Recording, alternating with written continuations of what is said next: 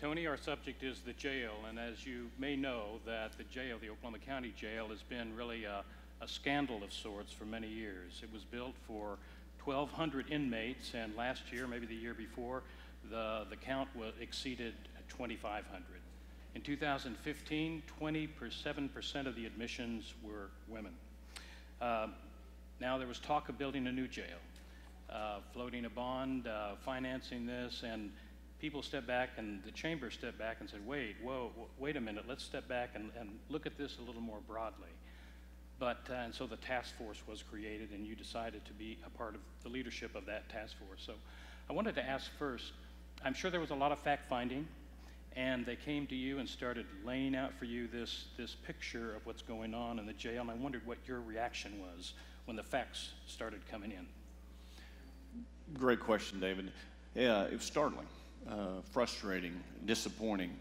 It is something, and we recognize this and admit this, it's something as a community and as a business community we had been avoiding for way too long. This has been a problem. It had been brought to our attention lots of times, and it was easy to ignore. You look the other direction, you hope everybody who's in there are the bad guys, and so you just turn a blind eye to it. Fortunately, the Department of Justice pointed out that we were egregious, and we needed to make some changes. And there was a realization when they brought, you need a new jail, that we stepped back and our leadership said, that may not be the answer. And so they brought us this data. We did bring in Vera to study this, and they brought us the data of things that we were doing wrong. And so the cool thing that happened, before we even finished our study, the task force study, changes started happening just on their own recognition of things that they could do differently, and made lots of headway before the report was ever published last December. So people would ask, why is the chamber, why is the business community so interested in overcrowding in the jail? What would motivate the business leaders to get so involved? There's lots of factors there, and the root of it is what we discovered here earlier, the passionate conversation that occurred earlier. It's about the people. People of Oklahoma, we're amazing. We care about each other. It was revealed to the world, unfortunately, back in 1995, and we're great people. And I think there was finally a realization that we weren't bringing the entire community along. And there was a group of our population that weren't being brought along with the progress that the city had been making for so long. There's economic reasons that we can continue to talk about on why that's important, but the truth of it is it's the people. Well, do you think that a condition of a jail or its tendency to incarcerate so many people would affect economic development for a city? Sure. When somebody's in jail, people understand the math. When somebody's in jail, it costs us to have them in there, and then they're also unable to provide for their family. So there's a dual-edged sword there, of almost punishment, if you will, to your wallet. We're paying for somebody to be incarcerated, and they're not contributing monetarily to the society. It even stems further, how bad are we hurting their family? And that has additional negative financial repercussions, emotional as well. So why, they ask you to be involved, why choose to, I'm sure you're involved in many organizations, civic groups, why did you want to become a part of this task force? When Mr. Bennett asks you to do something, you usually do it. That's Clay Bennett, in case, for those of you who may not know. Education is very important to me, and a friend of mine who is a professor at the University of Oklahoma, he's written a book about the incarceration system in Oklahoma, our jail system, a country called prison, and it's fascinating. And so he got me understanding that part of the challenges with our incarceration problems are the educational system. And so I saw this as an opportunity to grow my knowledge and maybe help the whole bigger picture of how we make changes. I'm curious, were there any personal reasons? Do you have any family, friends, colleagues, employees who've had experiences with the jail or the justice system in Oklahoma? Yes. 77%, there's a study that says 77% of the Oklahoma population is affected by somebody being in prison, jail, county, or whatever. And so it's recently had a coworker who made some bad choices and was pulled over and in part of our state, and wound up having to have to go to jail over the weekend, and got severely in debt because of that. We kept the person employed, great person, great parent, and so we saw an opportunity to help this person. But I think had we not been there as a company to give this person that support, they would have been driven down into further depths of society, of debt and lots of other things. They're having trouble recovering as it is, even with our help. We employ people who have been in jail, felons, and thank you. They're good people. We all make bad choices. People who make bad choices, all of us, we have the right to try and fix those things. We have the right to try and learn from those things. That's what we're supposed to do. And so we've got to start giving people these chances. There are people who need to be in jail, without question. But there's not as many that should be in there that are in there now.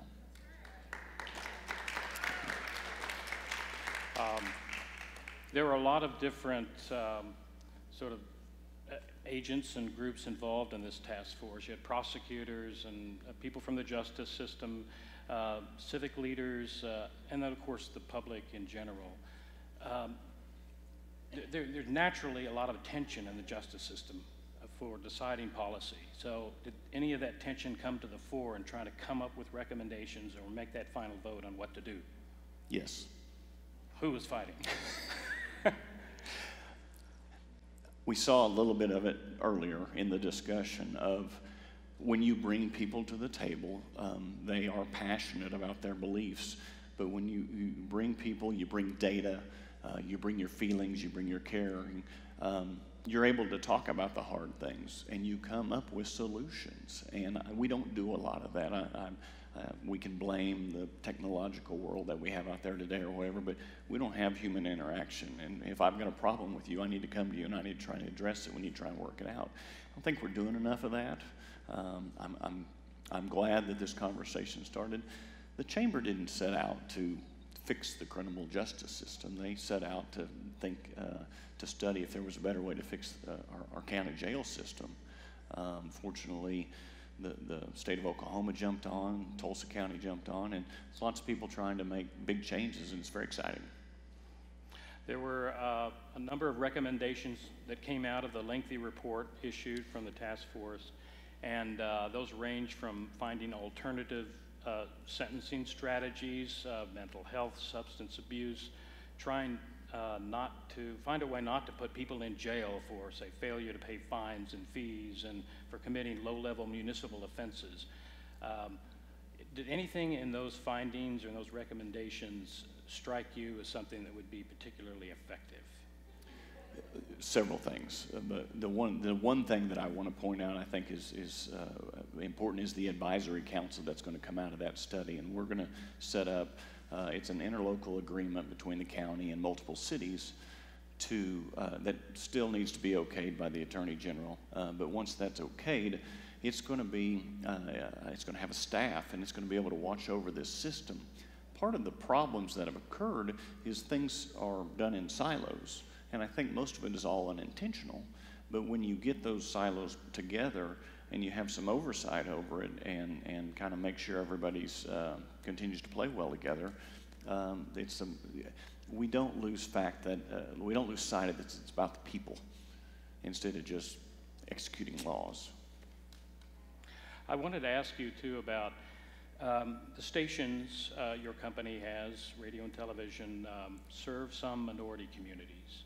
So how did you think, how important are these changes for those communities? Great question. I think it's important for everybody, and the Hispanics, the African Americans, women, men. We have to understand we're putting too many people in jail, and so it's going to affect all races, men and women, and that's good. That's going to come out of this. And so, yes, there will be great benefits to the Hispanic community in which we serve, but those benefits are going to be recognized all across the board, and that's important. How much do you think that incarceration of men and women, do you think that you were looking mainly at the jail level, of course, but at the state level, Oklahoma County still tends to send a lot of inmates, a lot of people to our prisons.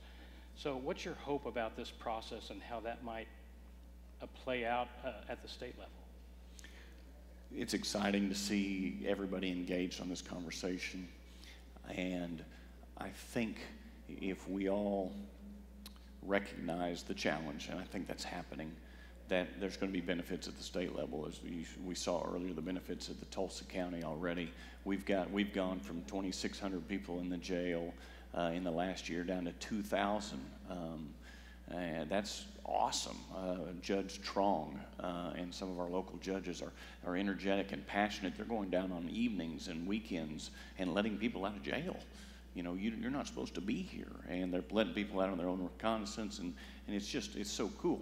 So I think we need to recognize at the local level and at the state level, change is necessary, and we do want to make the best change. We want to make the right decision, but we just need to change, and it might be a mistake, but if we do our best, we're going to learn from it, and then let's change some more, let's change some more. This is a process. We're 1907, we're 110 years old.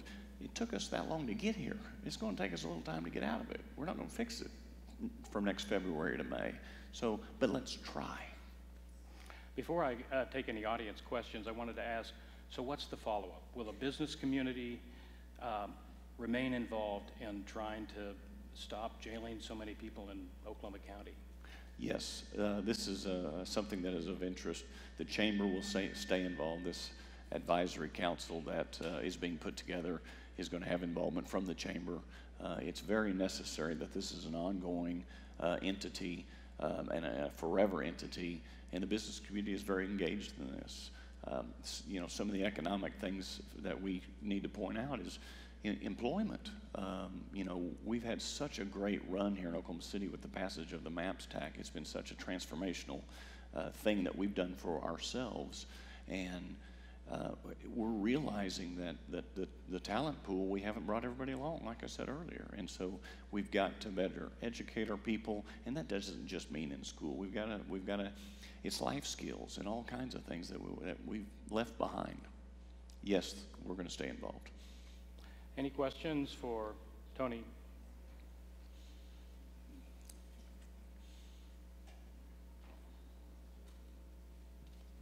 There's one. Okay. My name is Lindsay Canali, and I'm just a community enthusiast. How can the business community lead the way in employment of convicted people, for instance, banning the box, doing things like that that will allow and give people opportunities to actually gain employment after being incarcerated? Great question, and thank you for being a community enthusiast. We need people like you doing that. Absolutely, we have to recognize that being a felon isn't a reason to throw you out. That's not acceptable, and it took us a while to understand that, and I'm glad that we have recognized that, and we need to keep pushing that movement. You know, so many people have had to go to or have chosen to go to the online employment application. And I know you got to have filters, but I want to get to know you. I want to know who you are. I want to know what you do, who your family is. Are you financially secure? If you're not, how can I help you? 'Cause if you're not good at home, or you're not good, your bank account's not very good, you're not going to be that good at work either. So we try very hard to get to know our coworkers and help them through their challenges, because if they're happy at home, they're happy at work. We don't want them escaping at home to come to work. And so, yes, there are things that we can do. I will add to that, we need to be taught too. We need to know what those things are. A plumber sets out to plumb.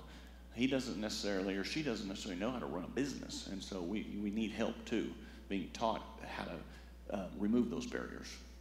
Great question, thank you. Question in back. Good afternoon. My name is Jessalyn Head. I'm the COO of the Coltrane Group. I think also that privatization is a major issue within our justice system and the inequity amongst people who are poor, who cannot afford to get a ritzy lawyer to get them off, and other effects that have occurred. I wonder if the chambers of commerce, who seem to come from a more conservative viewpoint, they're known for that, but not necessarily is that always the case. But if they could talk with some of the private owners of these prisons, trying to encourage them to approach a more intervention-oriented system, something that is more programmatically focused for those incarcerated, at minimally those women, first-time offenders, mothers of younger children with, it's Sure. a multifaceted issue, I know that. Well, the question seems to be... But it seems as if we could talk with the private owners to encourage them to have a more compassionate view and programming that is geared towards correcting and addressing those issues that face many of these women, that is more prevention-oriented against recidivism, that is more focused on behavior adjustment. Sure. Sure. Well, I think, absolutely. I think we also need to step back, though, and say, what have we asked them to do? All we've asked them to do is to jail people and feed them and not treat them inhumanely. So, you know, we've got to be careful to if that's what we want to do, we've got to realize what we have asked them to do. The system is broken. And so when the DA has to come up with half his budget through fines and court costs, and that's a problem. And that list just goes on and on and on and on. And so I think it does wind up with the correctional system. It's privatized or it's state-run. We have to be careful to throw stones at that private business. We've asked them to do a job. We've given them the opportunity, and they've come to the table. And yes, they have to make money so that they can feed their families and feed their employees' families and things like that. Profit isn't a bad word. Gross profit, we can debate that. But so we have to recognize that they aren't necessarily the bad person here, but we do need to continue to have that dialogue on how to do this better. I would like to follow up with one question. You're in the media business. Do you think the media should be doing anything differently in its coverage of the jail issues and criminal justice and female incarceration? Your stations. I think we can do a better job. I think our community news stations has done a fantastic job trying to dig into this and uncover this. Your organization, the Oklahoman. Can we do more? Sure, we can do more.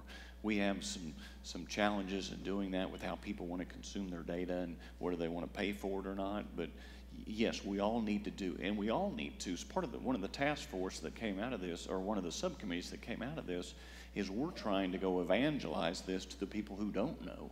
And so not only does the media need to talk about it, but it needs to be talked about at the water cooler too.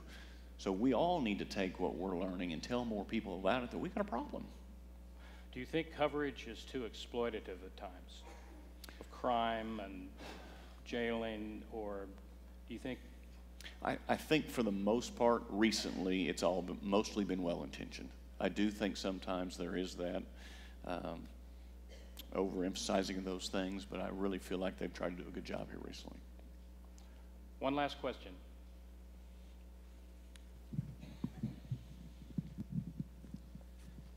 Aaron Wendelboe with the OU College of Public Health. I wanted to follow up on your MAP statement. It seems like there's a disconnect between conservative or Republican values about saying categorically no new taxes, but then recently in Oklahoma County, Oklahoma City, we just passed a bunch of measures in the state election that said we're willing to tax ourselves because we see some problems. This round was in the infrastructure, but it seems like the population sees there's a problem, that money's a problem, and we're willing to do something about it. What's the business's angle on what I perceive as a disconnect?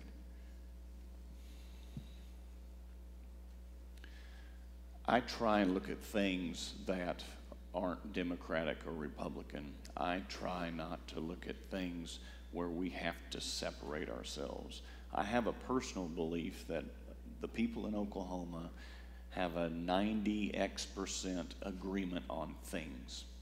And I would love for us to start our conversation about fixing anything with that 90% of things that we agree upon, 95, 96% of the things we agree upon. Let's fix those things. We don't have to ignore the things that we disagree on, but we want to start there and never come to an agreement.